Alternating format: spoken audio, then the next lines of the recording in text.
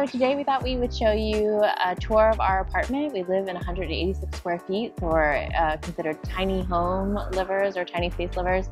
And we do that while we're in the city and we're working our jobs, and this is one of the key critical components to making our log cabin renovation work. Otherwise, we wouldn't be able to afford the project. We're going to show you the entire tour of the space. We're going to talk about how much the space costs in the DC metro area, and then we'll talk about how it contributes to our success with our log home renovation. All right, let's go.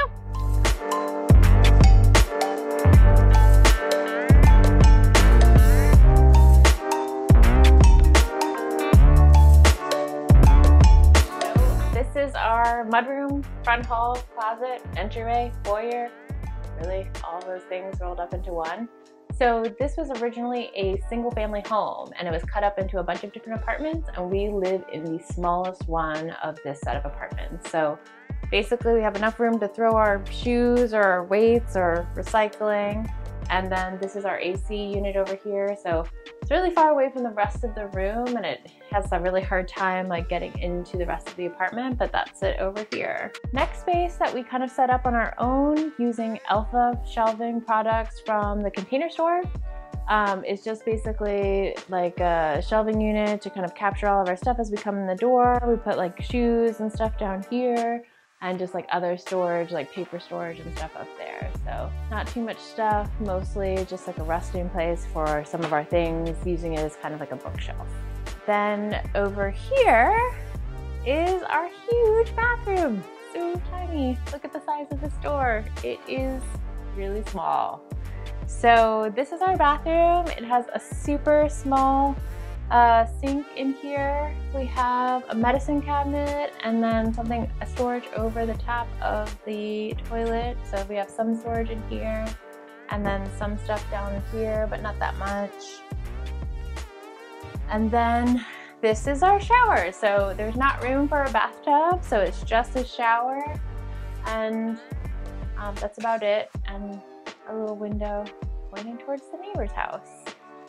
So again, super tight quarters in here. And then, welcome to the living room. I know it's not very far to go anywhere in here, is it? So we put a couch in here. This is where we basically relax in the evening or do like computer work. We just have this little table right here to use. We don't have a dining area of any kind, no like eat-in area. So we just eat on the sofa here.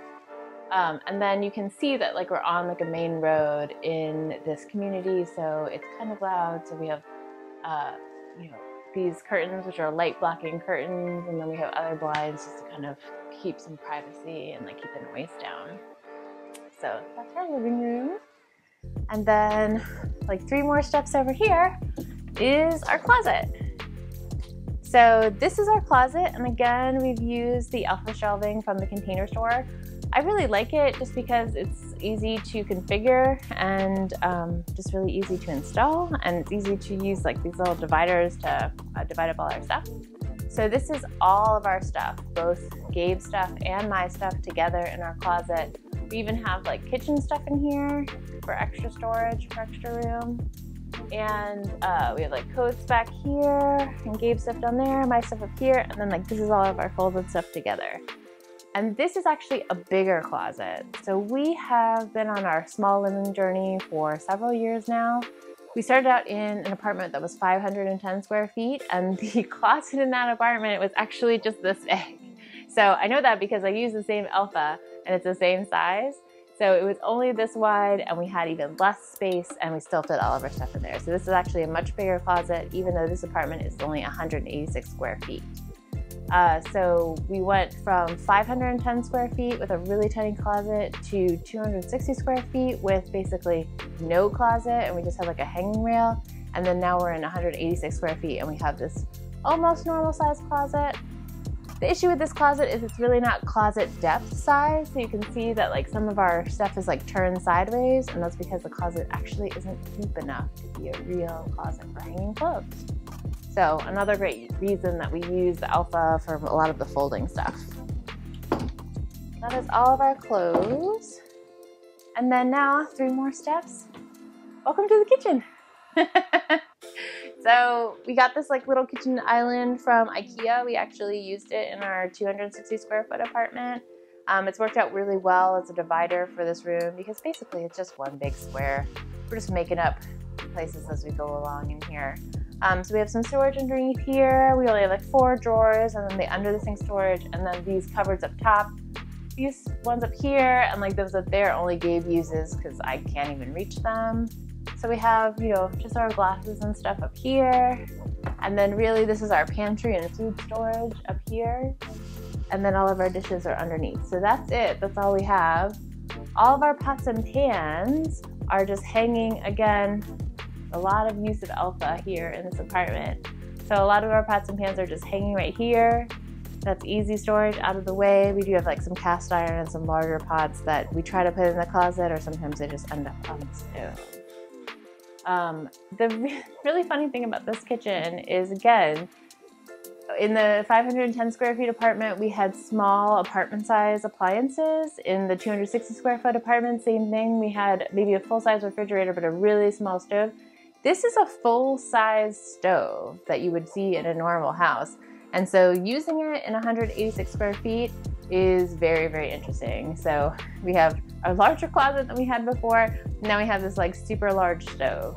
And we also have a full size refrigerator. So all of our tiny spaces have kind of been different, but it's really interesting that they built this super kind of normal size kitchen in a really, really small space.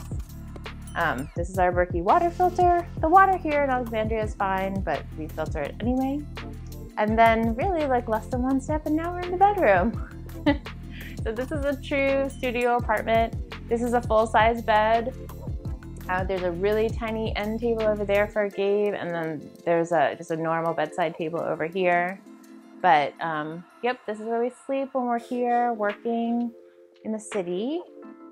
And that really is the 360-degree view of this tiny, tiny, tiny space. And we've been living in this apartment for over 2 years. So we've been living here for 2 years. In that time, it's really interesting. The DC metro area is super, super expensive. The houses in this community all the houses across the street are over $1 million.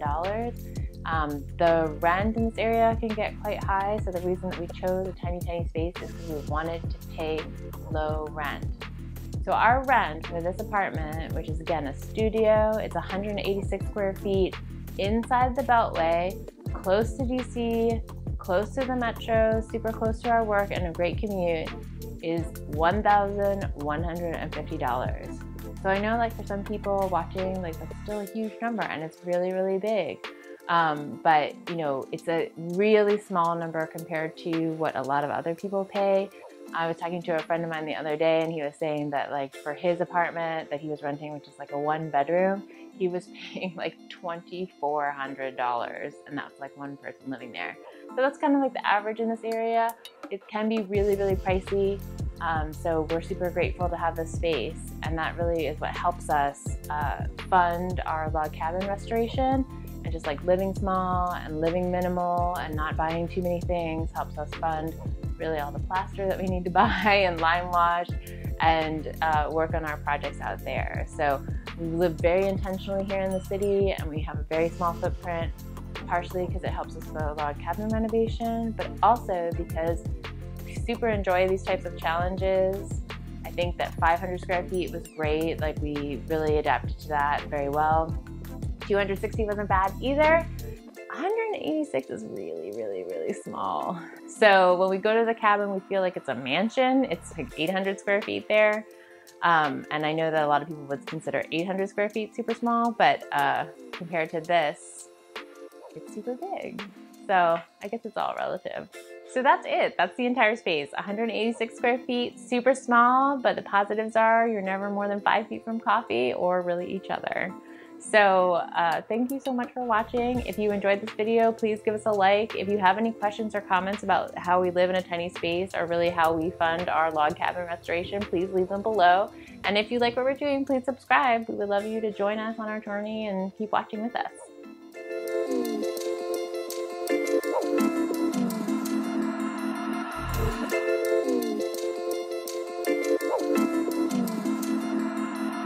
it.